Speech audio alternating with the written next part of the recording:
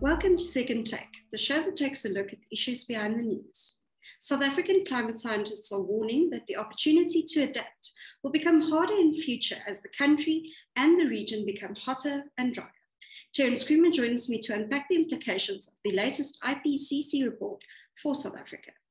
Hi, Terence. Hi, Chanel. The latest IPCC report holds some worrying implications for South Africa. The South African climatologists that participated in the drafting of this latest IPCC report have warned that South Africa and the region are, the temperatures here are rising at about twice the global average. So we know that at the moment, the world has risen to 1.1 degrees Celsius above pre-industrial levels. That's the measurement. So we are warming at a faster rate than that. And while the rest of the world, especially the northern hemisphere, is going to get warmer and wetter as climate change takes hold and as temperatures continue to rise, South Africa and the region are part of a conglomerate of countries and territories that are going to get hotter and drier. Now, the problem for us is that we're already a semi-arid territory, so that as you get warmer and drier, there's obviously major risks and much more difficult to adapt because there's very little water in the system or precipitation in the system.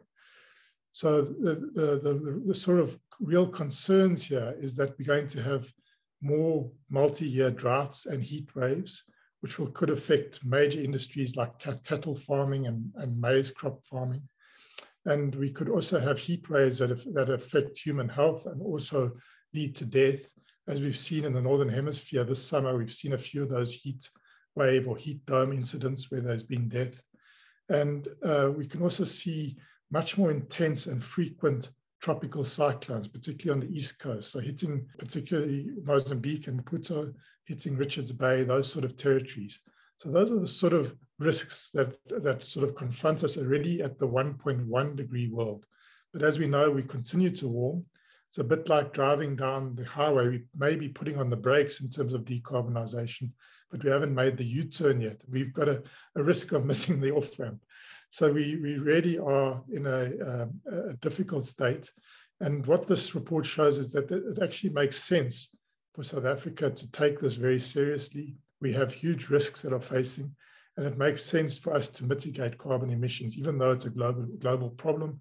And most of the emissions haven't been caused by us. There is a particular risk of a day zero drought in Gauteng. Yes, so this risk of multi-year droughts and heat waves concurrently occurring, which will be quite devastating, as the risk for South Africa of these day zero type events. We know that Cape Town came close, I think, in around 2018. And we know that Gauteng also came close in about 2015-16, where our old dam system fell to below 25% of its capacity.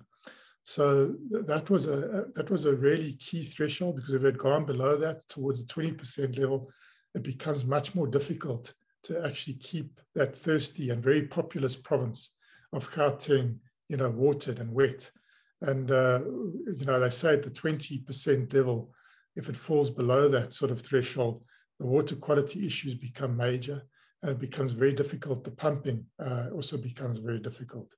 So this is a major threat. And although it's not seen as an imminent one, as we know it's been fairly wet over the last few seasons, in the next 20 years, one of the climatologists from Wits University, Francois Engelbrecht, has warned that this is a real risk, and that we, as Gauteng and as South Africa, given the importance of Gauteng to the economy, really need to start making as many preparations as possible to adapt to this threat. What are the implications for the country in the run-up to COP26? I think the main implication for South Africa is that this is real and it's serious, and the implications for our economy and for society and human health are very serious. So it makes sense for us to mitigate carbon emissions. This is the only lever that you have to reduce this rate of warming, that we have to reduce the amount of carbon emissions that are flowing into the atmosphere. There's already a big stock.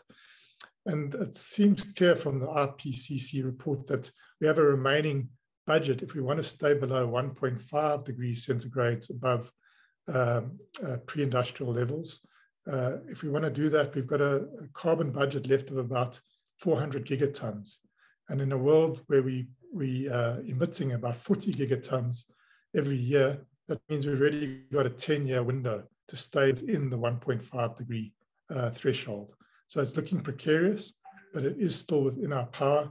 And South Africa can contribute because we are such a carbon-intensive economy. And fortunately, many of those carbon emitters are coal-fired power stations, which are old and unreliable and need to be replaced anyway. So there is an opportunity to start transitioning to cleaner power generation technologies. And the additional good news is those cleaner power generation technologies, which would be a combination of solar, wind, and flexible generators, or backup generators to deal with the variability, are also now cheaper overall for the system and less water intensive. And we see how important water is going to be in South Africa in the future. So we have to get our policy thinking aligned. I think that's where the big risk at the moment. We don't have an energy policies that fully aligned to mitigation. And without that, it's going to be hard to raise some of the climate finance we want to do some of the mitigation and adaptation.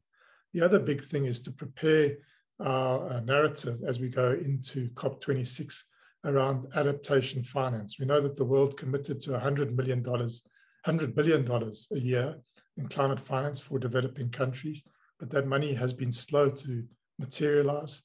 And there seems to be a growing commitment to it. As Minister Barbara Creasy has said in the run-up to COP, we need that to be far larger as we approach that 2030 sort of window of opportunity. As we said, it's about a 10-year window that's going to close if we don't do major mitigation, but also adaptation. We need to get some money into the system for adaptation so that we can deal with threats like a day zero Gauteng drought. We need to start preparing for that. What does it mean for the country that we're going to get so much drier and so much hotter? We're going to have to find solutions for that, ways to adapt, not just to mitigate by lowering emissions, but to start adapting is important, and we're going to need finance for that. So all in all, it's our policy alignment that has to come into play. We haven't really got there yet, and I think there is growing commitment to that, but there's urgency because COP is only a couple of months away now, and we need to have our story very clear by then, and there still seem to be a number of loose ends on that score. And then I think also to have our mitigation and adaptation plans that can be presented to financiers and have that ready as well. So there needs to be urgency, there needs to be some speed. And I think if we act, there's actually an opportunity here for South Africa to become a really leader, not just a climate change hotspot, which we are, and that's a threat, but there's an opportunity to be a leader in terms of mitigation and adaptation. Thank you. That's the second Tech Show for this week. Thank you for watching, and join us again next time for more news analysis. Also, don't forget to listen to the audio version of our Engineering News Daily email newsletter.